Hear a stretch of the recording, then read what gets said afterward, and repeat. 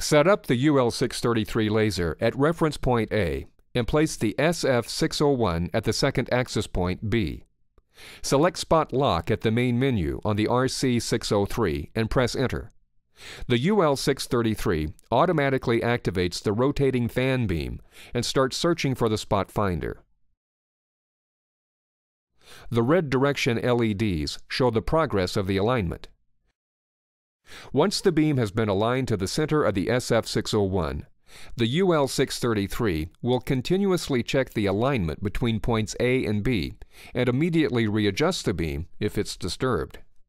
The 4 LEDs will turn off after 5 minutes and then flash every 5 seconds to confirm that the laser is still aligned with the spot finder.